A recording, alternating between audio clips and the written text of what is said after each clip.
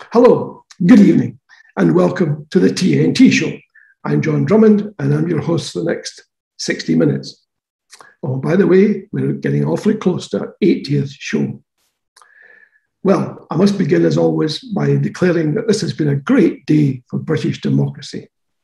We learn that the UK plans to abandon its commitment to the Northern Ireland Protocol that it recently negotiated. Now, for one, I can scarcely imagine the effect that this will have on all the states that presently have treaties with Britain. And why should any state agree to such a treaty or contract if the UK has declared that it may breach its terms? Remember, too, that this is the same UK government that is presently trailing its sorry ass across the globe trying to obtain sign up for countries to such treaties. In other words, they're trying to effect contracts, having told the whole world that they may well break that contract. Well, what would you do if you were sitting there as another state and the bold Liz Truss walked up to your front door and said, we'd like to sign a contract with you for, I don't know, baked beans or whatever, but we may breach it, of course. Well, the first thing you're going to do, if you're prepared to consider such a contract, is to have huge penalty clauses, which renders the whole thing rather null and void. Anyway, go figure. Thanks for joining us this evening. Tonight we are talking to the celebrated journalist Yvonne Ridley. Not only a journalist, but an author and an activist. We'll be discussing her views on the Tory government, feminism, what she thinks of Brexit, and Newcastle United Football Club and its takeover, and why she favours independence. So much more besides. And she's taking your questions live. Details are on the What's On guide at whatsonguide.com. So, the nation talks. And in many respects, this is your show. We're live and we're free. So, no license, no problem. Now to our guest. The nation talks to Yvonne Ridley. How are you, Yvonne? How has COVID affected you? I'm great, and I'm one of the many who's had COVID, but I was lucky that it didn't affect me. And in many ways, I feel guilty saying this, but I've rather enjoyed lockdown.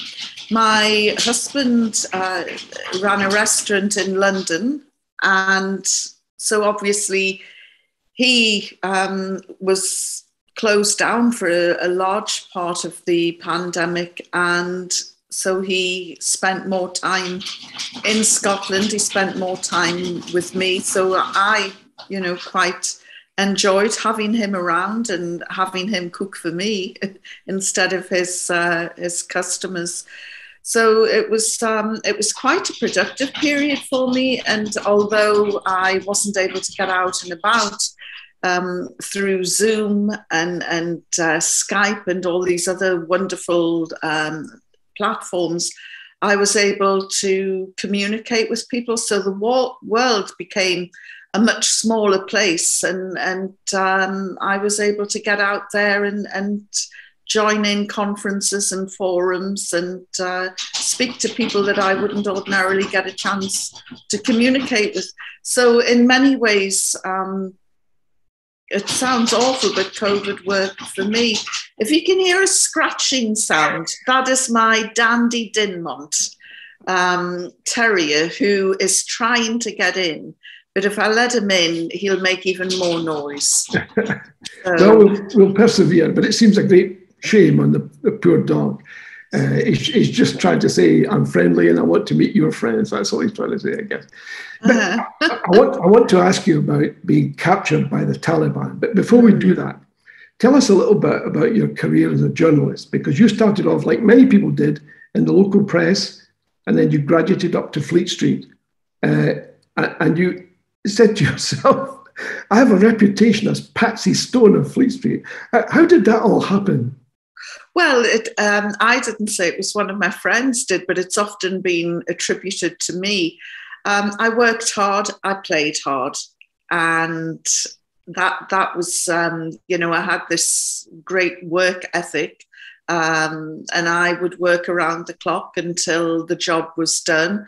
But then I would party as though this was the last day on earth. And so it was quite manic and great fun, or I thought it was. It's all a bit of a blur now. But yes, I was quite the party girl and quite driven in work. And I would get into work and I would work, until maybe 7, 8 at night. I was invariably the last one out of the office. And that was from working in the regions right through to when I got down to Fleet Street. And, I was, after my Taliban experience and I went to work for Al Jazeera, I took that work ethic out into Doha, and it just did not play well. It did not travel well into Doha, and so I had quite a few flashpoints with my Arab bosses. And looking back now, I think possibly I was in the wrong. I didn't understand their work ethics, their work culture, and something had to go, and it was me. So I was sacked. Fleet Street had the well-deserved, I thought, reputation for dog eat dog. Oh yes, that was what journalism was all about. I'm going to get the story, because if I don't get the story, oh boy, my world's going to fall apart. Yes, it was very much like that. Don't come back to the office without that story. And, some of the punishments. I remember when I worked for the Sunday Times and I was told to get an interview with Jonathan Aitken, the disgraced minister, at any price. And so I had to sit outside his central London home in Westminster and just watch and wait. And there were a few comings and goings, but I didn't see anybody I recognised. And it turned out one of the people who went into the house was his wife, who was wearing a wig and sunglasses, and I just didn't recognise her, but a rival newspaper did, and they got this picture, and I was punished further by having to stay out there for another 2 weeks to just sit and watch and wait, and of course he never showed. And it seems to me, I may be wrong, and correct me if I am, but it seems to me that that's all pretty much gone now. It's all, most journalists seem to me like pussycats. The editor says jump and they say how high. Maybe I'm mistaken, but it seems to me we've gone down a sort of tabloid route, not just, by the way, in print journalism, but the broadcast media too. For example, we had AC Grayling on last week, and he said, the BBC never asked me to come on the show because I'm anti-Brexit. That's it. That's it. We liked you before. We don't like you anymore. Now that's always been the case. There's always been a line that the institution follows, whether it be a newspaper or a broadcaster. It just seems to me there's that bite that you described. Doesn't seem to be there anymore. Am I mistaken? Well, the newsrooms that I've been in of late are very sterile. There's no phones ringing off the hook. They're very tidy workstations, and it's quite a different atmosphere as well. And of course, there's no alcohol. There's lots of bottles of water on desks, but it's quite a sterile environment to the ones that we were used to, where the atmosphere was volatile. the news editor would shout across the room or throw things at you. There'd be punch-ups in the corner, and it, you know, it was quite an explosive, incendiary arena in which to work, and that's all gone. How do you work in that environment? How do you sit there at a typewriter or a keyboard and all this is going? How do you focus? I could never do that.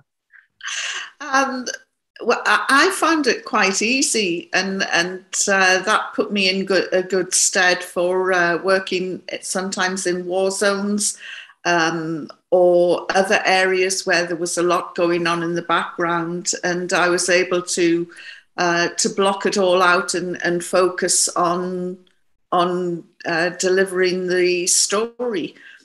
Usually via phone, via the copy taker, but I don't think there are any copy takers anymore, and everything is just electronic. And so, yeah, it is quite different. I'm not sure I'd be able to enjoy that sort of atmosphere anymore. Yeah, I think what a lot of people watching tonight and listening tonight will want to know: how did you come to be captured by the Taliban? Well, I was very competitive, and I always wanted to get the story first and to get the exclusive tag. And there I was in Islamabad, the capital of Pakistan, and waiting for this war to start. And there were 3,000 other journalists assembled there, and I'm trying to think, you know, what story can I get that they can't get? And so I decided, because the Taliban had kicked out all Western journalists from Afghanistan, I decided, you know, now's a good time to go in. So I devised a plan with my guide, a man called Pasha. He was really a taxi driver. But taxi drivers are the same the world over. They know what's going on. They know, you know, they are the go-to people. They know the political temperature. And Pasha was amazing with his contacts. And so we decided that I would go into Afghanistan. The other option was to go to an Al-Qaeda training camp in Kashmir. And he said, if we go in there, I will have absolutely no control and will be very much at the mercy of the people inside. And they're giving us assurances, but I'm not sure. And I said, oh, well, in that case, let's go into Afghanistan. That sounds a much easier option. And as it turned out, despite being captured, despite being held by them, it was the better call, because another journalist, who I'm sure you've heard of, the late Daniel Pearl, he was talking to the same people that we'd been talking to, and he did go into this Al-Qaeda training camp and did trust those people. And of course, he paid with his life. So although being captured by the Taliban was traumatic, obviously what happened to Daniel was far, far worse. So I ended up going into Afghanistan.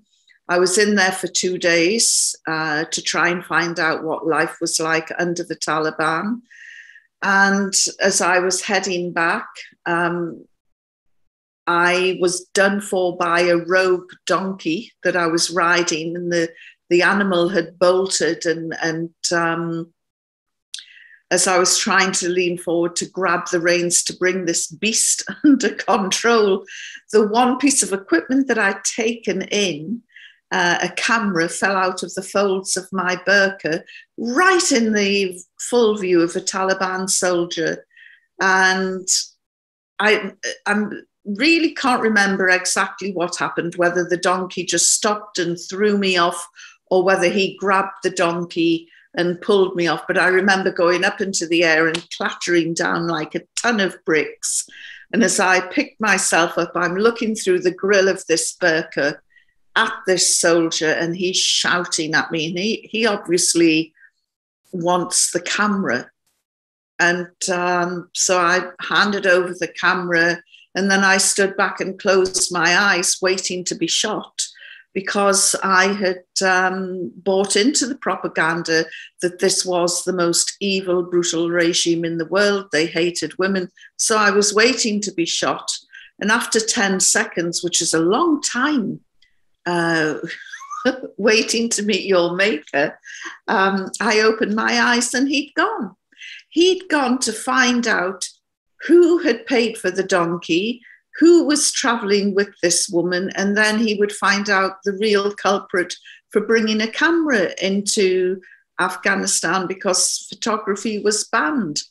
So he thought that he didn't realise I was a Westerner. He thought you were a camera mule. A camera mule on a mule, yes. Very, very good.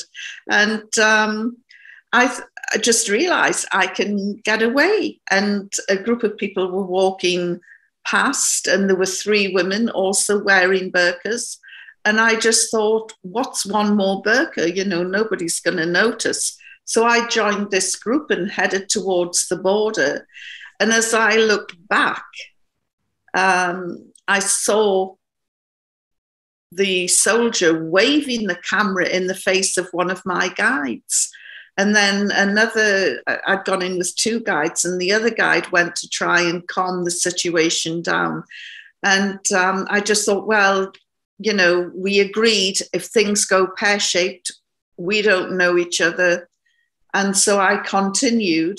And then I looked back again a few minutes later, and by this time they were surrounded by a crowd of angry men, and they were all pushing and shoving, and it was all getting very agitated. So I realized that I had to go back, because I don't know, I just felt responsible for them. And so I went back, and I tried to push my way through this crowd of angry men, and I was just sort of looked at, you know, and swatted away. This was man's business. It had nothing to do with a woman. So I got up and went in again, and again I was swatted back. So I just took off my burqa. I was wearing a shalwar kameez, trousers and a dress underneath. And I shouted, well, somebody let me through. And suddenly everybody stopped and looked and thought, where's this Westerner come from? What is she saying? And it was like the parting of the sea. And I walked towards the Taliban soldier and shouted at him, give me my camera back. And then I threw a quick look at my guides, thinking that they would be looking back in admiration at this brave gesture. And they looked at me as if to say, we were in trouble before, but now we're in serious trouble. They were horrified that I'd done this. And although looking back, the Taliban would have found out, because they did develop the film. And of course, I was on the film. So they would have been probably in worse trouble had I not gone back. I don't know. It was just a mess. And we were rounded up and thrown in a car and driven off at speed back towards Jalalabad, from where we'd come. And I was taken into the intelligence headquarters, and I answered a few of their questions. They thought they'd got some sort of G.I. Jane, female special forces, super female Bond character, because they didn't recognize my accent. They thought I was an American who was trying to disguise and speak in English. And so I told them about the Geordie accent and that we don't all talk like the Queen. So it was right from the moment of capture, right to the point of release, I was terrified. I was also culturally ignorant of them, and they were of me, and there was a total clash of cultures, which resulted in some very dark moments, but some very funny moments as well. Could you speak the language? No, I couldn't. Typical English person, expect everybody else to speak the language. This doctor's son, who was about 18 or 19, a young man called Hamid, had the misfortune to speak English, Urdu, and Pashto. So he was drafted in. And he said to me, these people terrify me and they should terrify you. So please, just be respectful. And I had decided that I was going to be killed. Whatever the outcome was, everything pointed to me being executed. So I just thought, why kiss the hand that slaps you? They're going to kill me. Let's just get it over and done with. And so I became the prisoner from hell. And they were saying to me, why are you behaving like this? You were our guest. We want you to be happy. And I'm looking at them thinking, why are you behaving like this? Because you're supposed to be brutal, evil, and hate women. And, why aren't you following your job description? So, as I say, it was a complete clash. And it remained that way from start to finish. And when they released me on humanitarian grounds, I don't know who was happier, them or me. And the Taliban ambassador, Mullah Abdul Salam Zaif, made this press conference. And my mother was told, brace yourself, because, they're going to make an announcement and it might not be good news. Mm. And my mother said, I was sitting at home in the lounge having a cup of tea with all your colleagues. She said there were about 20 in the lounge sitting there. And she said, this poor man came up and said, we are releasing the English woman. She's a very bad woman with a very bad mouth. And she said, I was furious. She said, I was really shown up in front of all of your friends. And I said, honestly, Mum, I said, I didn't swear that much. And I certainly never used the F word or the C word. And she said, what's the C word? I said, never mind. Suffice to say, I didn't use it. And it was quite funny. Yes, she was furious that I'd shown her up. So, I mean, that sounds, on one level, it's funny, your mother's reaction, but at the same time, it's deadly serious. You're right. I mean, I suspect if things had gone pear-shaped, they could have gone pear-shaped fairly quickly and probably fatally. What if you were... You said you had some misconceptions, maybe a lot of misconceptions about Taliban. Mm-hmm. What misconceptions do you find are common nowadays? Now the Taliban's in charge of Afghanistan, what do you think is going to happen now, and how do you feel about that? The one thing that I learned about the Taliban, and I have been back to Afghanistan quite a few times since, and I've met up with the leadership since. The one thing that I do know about them is they don't lie. And so if they say that they're going to have women in their government, and if they say that they're going to have a government that is reflective of all the ethnic minorities, including the ones that they used to persecute when they were in power the first time round, then I believe them.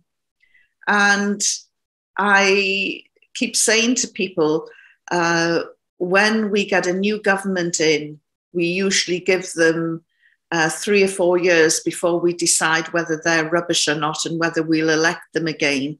The Taliban have only been in power a few weeks. Give them a chance. And will the Taliban agree to elections? Well, I don't know whether they will have a democracy as we know it. What works for us, as I discovered, doesn't travel that well to different countries. And what they have in Afghanistan, and they've always had, even when they had these governments that the West had put in, they have this system called the Lawyer Jirga, which is tribal elders and chiefs representing all areas of Afghanistan who come together and have a big talk and thrash out ideas.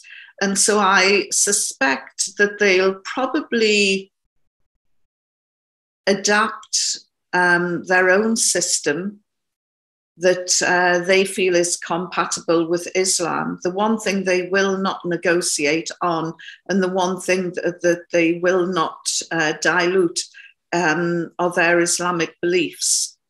And that's quite clear. Happily, education is very, very important in Islam. And although we see crazy cult groups like Daesh and ISIS going in completely opposite directions, the Taliban do recognize that education is a right for girls as well as boys. And would you describe it as a theocracy? I think that they'll come up with some form of government. They've been running a parallel government for about the last 10 years in the south of Afghanistan. And it's never been really reported, but they've run their own court systems, they've run their own tax collecting systems, and they have been, running a large chunk of the country. Is it true that their finance comes, or some finance comes from opium? Is that the case or no? It may have done, but if you look at the sales figures for opium, or the production for opium, it was driven right down and virtually out of existence by 2000 when the Taliban were in power. They are very much against drugs and alcohol, and they had almost eradicated all of the poppy crops or the opium crops in 2000. Now then, if you look at the production of opium after 2000, it shoots right up. And in fact, it was the one success story in Afghanistan. And in fact, I think the opium sales far outperformed the GDP. So and there were rumors, I don't know how true it is, that some members of the Hamid Karzai government and then the Ashraf Ghani governments certainly benefited from the soaring sales of the opium. So it'll be interesting to see what happens. And I think that this is something that, we should be watching, especially in Scotland, where we do have one of the worst drug problems in Europe. Because if the Taliban repeat what they did in the 90s, it means that the poppy crops of Afghanistan will diminish. And I would imagine that will cause a huge spike in the price of heroin on the streets and will increase crime figures. So I think it's something that, the Scottish government really needs to address the drug problem as a matter of urgency, especially now that the Taliban have taken over, because there, will be a direct correlation between drug prices spiking and crime figures rising. I mean, you've spoken about their internal politics, if I can call it that. Is it a theocracy? Is it a democracy? Is it rule by the elders. What about their external relationships? I mean, if you had to sort of forecast how Afghanistan will now get on or otherwise with other states, how would you assess that? I mean, like, how will they get on with Pakistan, India, the neighbours, Russia? Mm-hmm. Well, one of, their detractors, which are primarily the Kabul intelligentsia and elite, they will portray the Taliban as being tam, as thick as mince, and primitive and backward. And this couldn't be further from the truth, because the Taliban have been out of power for 20 years. And for them to come back in the way that they did, they have obviously put a lot of things in position. They couldn't have swept through the country the way they did without the support of the people inside the country. The poor working classes, peasant classes, did not resist them. I'm interested in what might happen outside, though. I mean, oh, right. Well, while they were working on what they were going to do inside, they also started looking at their external relations, and they were quite isolationist in the 90s. And in fact, the world turned its back on the Taliban, with the exception of the UAE, Saudi, and Pakistan.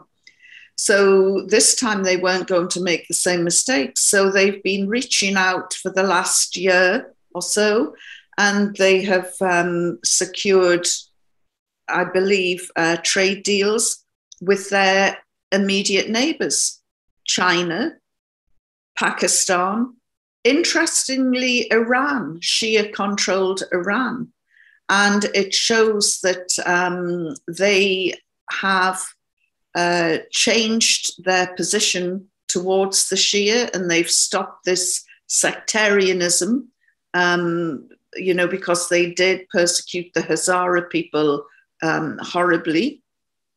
And so they've reached out to Iran, and by doing so, they've created this trading bloc, which could emulate the old Silk Road trade route. Ooh. And of course, Afghanistan was at the heart of it. That's what started the so-called Great Game in the 18th, 19th century, when the British Empire had its tentacles all over the place. But those that are very much against the Taliban settling and having a stable government and a secure trading route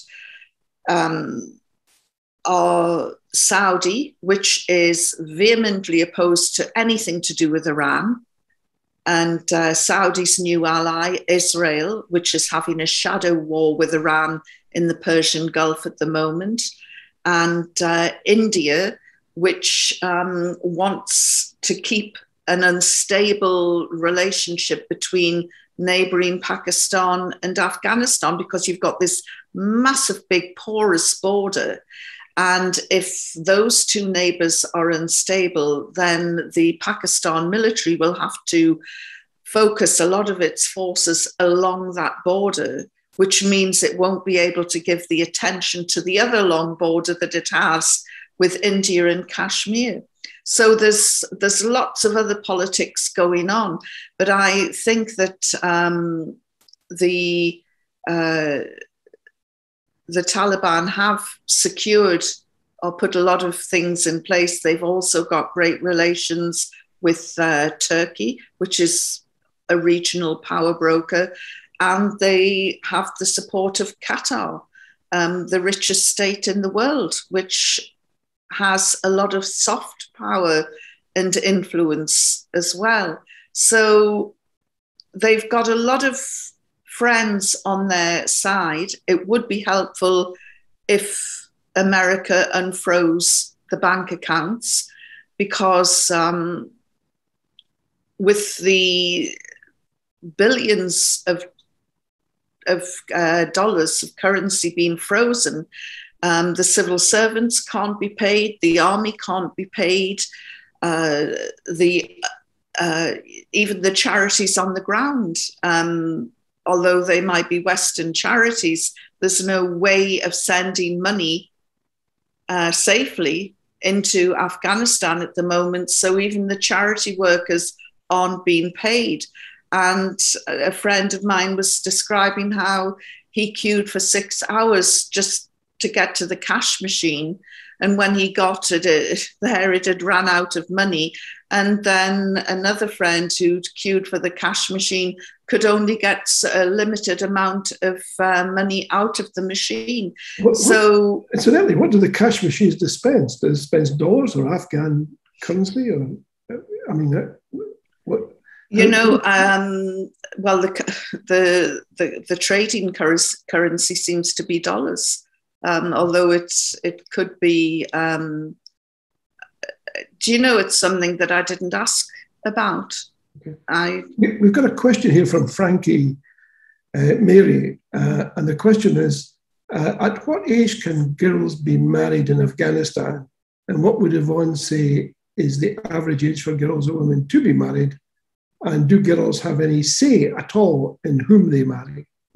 I mean, this is really important. Afghan culture has been around for centuries, a lot longer than the Taliban. And the life of an Afghan woman isn't that great. Schoolgirls are married off by relatives who see girls as more of a liability than boys. They don't appreciate education. All this talk about the West building schools and creating education for girls. If you look closely at the statistics, I think 22% of Afghanistan's women can read and write and get the benefit of an education. There are still about 4 million children who are not registered at schools.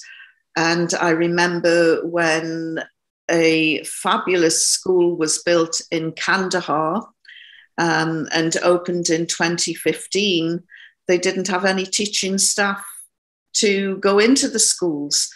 So, as usual, the West blunders in, we're going to build schools. They bring in their own contractors. And imagine, in Afghanistan, a place where men desperately need jobs, watching foreigners coming into your country and building, and you're thinking, well, I can do that. And why aren't they employing me? And this is the trouble with Western aid. It always has conditions attached. Use our workforces, use our materials, so countries like Afghanistan don't benefit that much. So when presidents and prime ministers stand up and say, we've given billions, we've created schools, the reality is somewhat different. But forced marriages are not Islamic at all, but forced marriages are happening in Afghanistan. You're a feminist. How do you feel about that? Well, all of this change has to be brought about through awareness and education. And unfortunately, it isn't, or it hasn't happened. The West has had 20 years to get it right, and they've failed miserably. And when commentators are saying, the poor women of Afghanistan, well, the poor women of Afghanistan have been enduring all sorts of crap all of their life, and it doesn't matter who's in government. And all these empowered young Afghan women who were saying, oh, the Taliban, our lives are finished now. What I'd love to say to those women is, where were you, or what did you do to stop this virginity test brought in by the Ashraf Ghani government? Why did you tolerate that? And this virginity test it's incredible. Any woman going to court as a victim, as a perpetrator, as a witness, had to undergo a virginity test, which had no bearing on the legal outcome of whatever case was being heard at the time. And do you know if that happens in any other countries, or was it peculiar to Afghanistan? I'm sure it does happen in other countries as well, and it's absolutely shocking. And I don't want to be overly critical of the women in the major towns and cities like Kandahar, Herat, and Kabul, because it's not that easy to stand up and protest. But please don't pretend the life of an Afghan woman was fantastic before the Taliban arrived, because it wasn't. Yeah. And the treatment of women in Afghanistan is very tough. Yeah. Could I? Obviously we need to look and see what happens as the Taliban government develops, as it grows into, and see what effect, if any, that has on what you've just described. Can we move on and talk about the Respect Party? Now, you were a member of the Respect Party. Yeah. And so was George Galloway. Now, you support independence. It would be hard to describe George as an independence supporter. How did you all get on? I mean, how did that happen? And how do you feel about the Respect Party now? I think that the Respect Party was ahead of its time. I mean, you look over the border in England and I just weep. You've got the Tories, this Bullingdon club on steroids, out of control. And you've got this pale version of New Labour from Blair's days, where it would be very hard to separate Labour and Tory policies. They seem to meld into one. And I think that that people in England are desperate for a new party. Well, that was the point that Anthony Grayling made last week. He very eloquently said the left is a mess. Mm-hmm. The main reason it's a mess is because the Labour Party can't get its act together and cannot form a progressive alliance with other parties, because, as he pointed out very eloquently, and I thought straightforwardly, this is, in electoral terms and votes, is a minority government. We have a minority government in Westminster. Mm-hmm. It forms the government because of first past the post, mm-hmm. which produces skewed results. But there's nothing new about that. It always did produce skewed results. And that calls for statesman-like approach. It calls for the leader of the Labour Party to reach out, as he said, to the other parties and say, look, together we can get rid of this lot. Apart, we'll never get rid of them. And he said, nothing is happening. It's just not happening.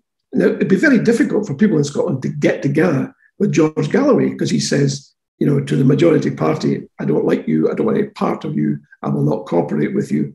So how would that possibly have worked, even if it had been successful? Well, when Respect first launched, it wasn't just George Galloway's party. We had some amazing people in, like George Monbiot, the environmentalist. We had Ken Loach, the Daniel Blake film director, and we had some really great leading lights in there who were, at the top of their field, if it was climate, environment, socialists, good old-fashioned socialists, and it was a party for everybody, and it really captured the imagination. And we stood candidates in every area in England for the European elections, and it was incredible, and we had this real momentum. And then, unfortunately, it crashed. And I think one of the watershed moments was George Galloway's decision to enter the Big Brother house. And he hadn't discussed it with anybody. The first we knew was when we turned on our TV sets. I spent a fortune trying to vote him out. It was like, what are you doing in there? And there are arguments going on today, whether it was a wise decision or not. On the one hand, he used the money, the fee that he was given to expand his Westminster office. On the other hand, it had a very negative impact with a large number of our executive committee. Then on the other hand, it also gave working class viewers a chance to find out about Respect, although of course, there was all this bird song and every time George spoke, so nobody got to hear what he was really about. And they just saw this man humiliating himself with Rula Lenska, I'll be the cat, taking the cream. I take your point. George is a law unto himself. Mm-hmm. But what was the Respect Party's position towards Scottish independence? Do you remember? We didn't have anyone in Scotland at the time. And George was got one MP.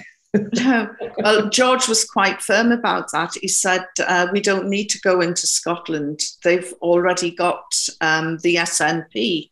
So, as an alternative to Labour. And he said that there would be nothing to gain by going into Scotland. Of course, that was the George back then. I don't recognise the George Galloway that I've seen over the last 10 years. We haven't fallen out, we just haven't spoken. I just, the moment that he called the Syrian president, Bashar al-Assad, the lion of the desert, that was enough for me. And so, yes, but by that time, I'd seen some things that I was very unhappy with. And so I resigned my position from the party and moved to Scotland. Now, having moved to Scotland, we've got about just over 12 minutes. Why do you support Scottish independence? Because for the last 15 years before then, I had sat and watched Westminster up close and personal. I'd seen the corruption over the expenses, the sleaze, you couldn't tell Labour from the Tories. It was just a cesspit of sleaze and corruption and nepotism, and there was nothing inspiring, with the exception of a few people like Jeremy Corbyn, like the late Gerald Kaufman, like the late Tony Benn.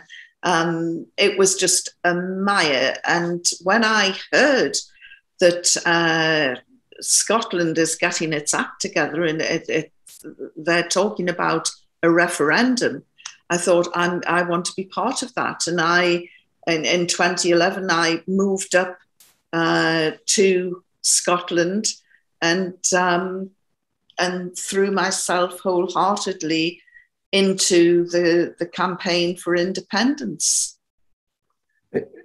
Some of the questioners are asking about detail. They're saying, do you think 2023 is too late for a referendum, considering the Tories are taking a lot of the powers away from all the devolved administrations? Now is the time. I'm firmly convinced now is the time. The longer we leave it, the worse it's going to get. You know, we've seen what happened with the Taliban simply because people underestimated them. We look at the Tories there, we call them an absolute mess, all these public school boys. Boris Johnson is crazy, but don't underestimate them. They will be putting building blocks in place. And I fear that we could end up in a Catalonia situation because of the Tories. You mean, do you think that the British government would put troops on the streets in Edinburgh? I wouldn't put anything past them. And furthermore, Boris Johnson would get the support of the English if he did that as well. He has captured the imagination of the working classes. They love him. And why is that? Because you're an intelligent woman. You've been in politics for some time. Mm-hmm. You're a journalist, so you've got your finger on the pulse. That's your job. That's what you get paid to do. And yet, here's a bunch of people that most people would have credited as being grounded in common sense, accepting rule by someone who is as alien to them in terms of background and experience as it's conceivable. He makes them laugh. He makes them laugh with his bluff and bluster and Kurt, you know, twirling his hair, and he's a mess, and he's and you say to people, how on earth can you support this man? Oh, it's Boris. Oh, it's just Boris. This is Boris. You know, he can get away with murder at the moment. I think that. I mean, I hear what you're saying, and we all appreciate a good laugh, and no reason to believe that the working class in England and Scotland equally enjoy a good laugh. But nonetheless, we're looking at a situation here now where people are going to be considerably worse off. Going into winter, supermarket shelves are emptying. We can't get our ports are choked. The containers are going elsewhere. Ireland is increasingly a much more attractive place to do business with. So jobs will gradually disappear. We're still not through COVID. We've still got the full effect of Brexit to come. This is not a laughing matter. No disrespect to anyone here. Well, I think that, gosh, I'm going to upset a lot of people. I think that the electorate in Scotland is a lot more savvy than the electorate in England. And unfortunately, by the time the electorate in England wakes up to the disaster that is the Tory party, it will probably be too late for them. And, you know, at the moment, Boris is making them laugh. I think sooner or later he'll make them cry. But what is the alternative? There is no alternative at the moment. Keir Starmer is seen as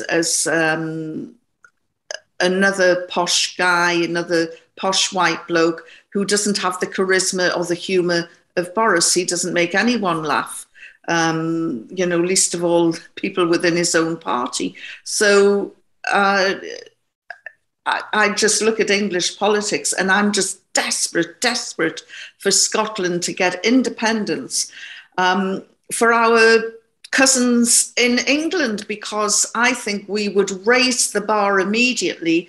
And that's when people would say, hang on, why are they getting that? Why are they doing that? Why can't we do that? And it would help lift the situation in England as well. If, you know, when we get independence, we will get independence, that's for sure. But we need to be working at it now and not waiting until 2023. What do you think of Nicola Sturgeon? How does she strike you? I used to think she was brilliant. I thought that she was a fantastic support act to Alex Salmond. And when he did the honourable thing and stood down, it was natural that she would take over. And it was as though she would steer the ship in the same direction. But it's quite clear that she has surrounded herself with a duplicitous, treacherous set of people. And rather than steer the ship, they've been weighing anchor. And when I turn around now to other supporters of Nicola Sturgeon, I'll say, what has she achieved since she became the leader? Well, how has she promoted independence? Well, the counter argument, if I can put it, is you can do what you like in terms of independence. You can have a referendum, you can say Supreme Court, you can just say we're declaring ourselves independent, a bit like Estonia and Lithuania. But the reason that those situations proved to be successful is because the international community, including the UK, in the case of Estonia and the Baltic states, said, hey, right on, we're with you. In other words, you need to build up, the argument goes, an international consent with a small c perhaps, maybe disguised consent, there would be unstated consent, but it's there nonetheless, so that when you do pull the trigger, these folks immediately weigh in by saying, hey, this is cool, we can live with this. That's the counter argument. And you can't do that overnight. You have to spend years doing that. It's soft. It's not straightforward. It's a nod here, a wink there, all the rest of it. What do you say to that argument? We should have secured that already. We should have secured this support. It's interesting that and of course I declare an interest at this stage. I have left the SNP and I've joined the Alba Party. Oh. But it is interesting that the Alba Party has actually reached out already and made some soft inquiries with strategic people in Europe. And they have discovered that they have not been approached by the SNP. So the SNP hasn't even been doing, quiet, softly, if we do this, will we get that? If we go here, will we get this? And they haven't done that. And you can't just spring a referendum and then expect Europe to say yes. We need to have made those strategic alliances. And she hasn't done that.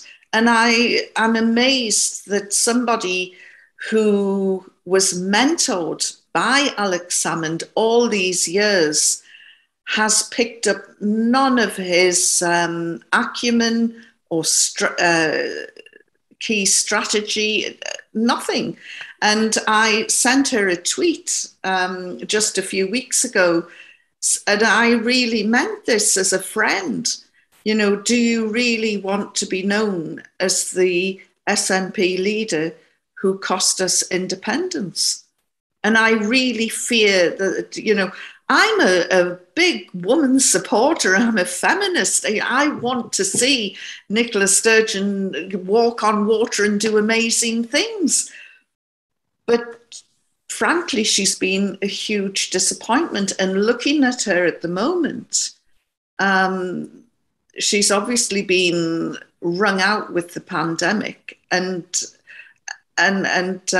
she's made the same mistakes in the pandemic that Boris Johnson made. She should have closed the border straight away and really brought us into a real lockdown as soon as we realised how serious it was. I mean, it's a fair point, but the reality is, Yvonne, if you're a devolved administration, you can't close the border because the parent group, the sovereign group, then chokes off your funds and they bring you to heel. So it sounds like the right thing to do, but to be rendered penniless at the very time you're in the middle of a pandemic, I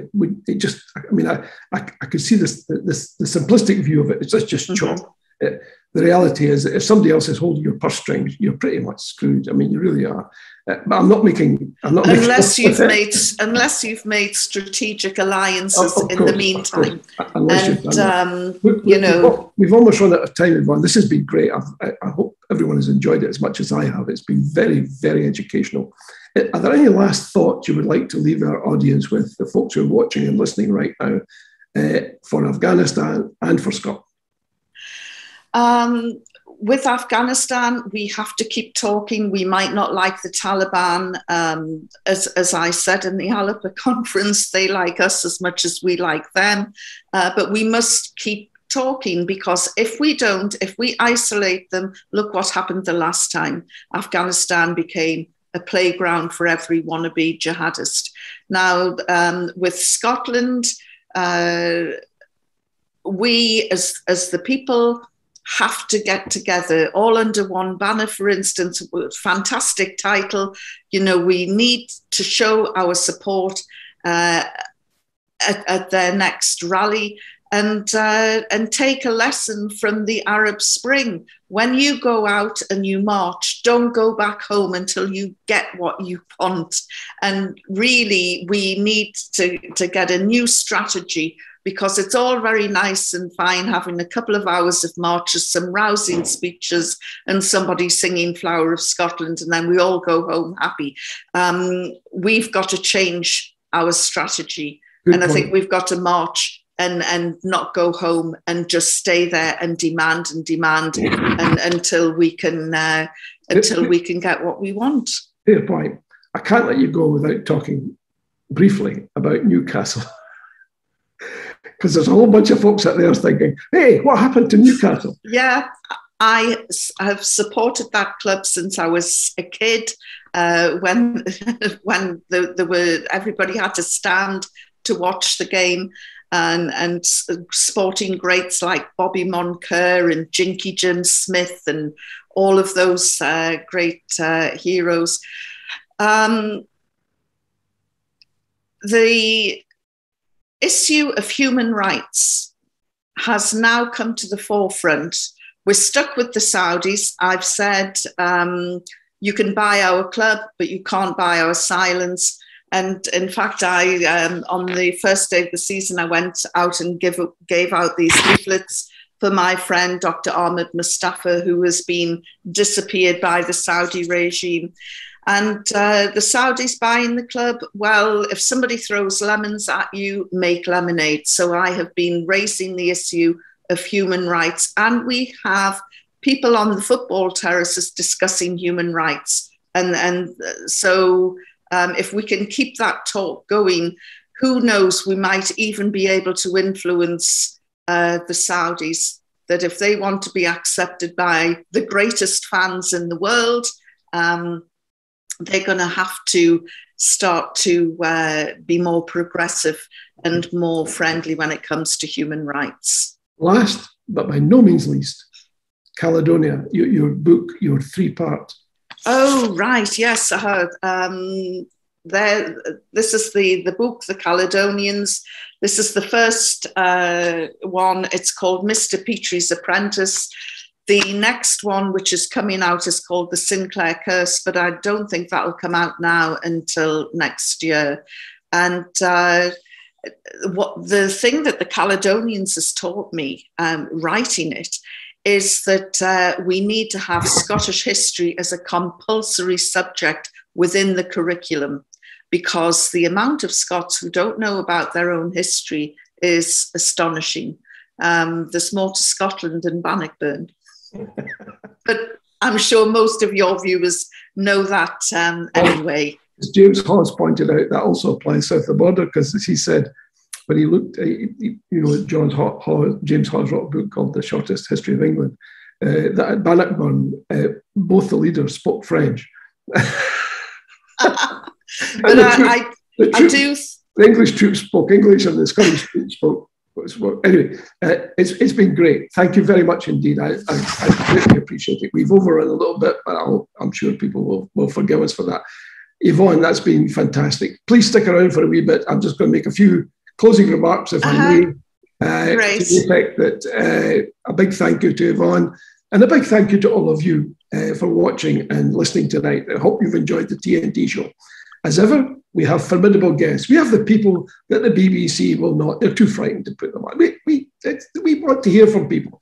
How can you know what's going on in life unless you talk to people? And if you simply talk to all the people who agree with you, then what the heck, what chance do you have of learning what's going on, what's really going on?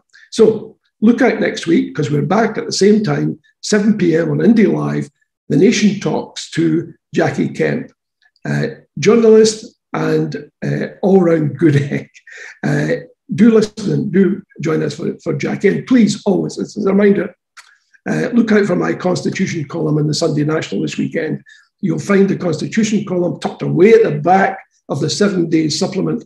And I'll be talking a little bit about the Labour Party being unable or unwilling to present a progressive front, as we were discussing with Yvonne, and as we discussed last week with Anthony Grayling, and what that tells you about the prospects for removing the present administration in Westminster. Thank you again. It's great always to be here. Join us next Wednesday. Remember, it's been a great day for British democracy.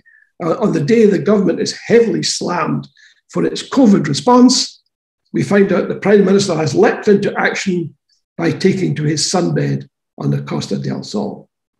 So to all of you, thanks for joining us. Stay safe and take care. Good night all.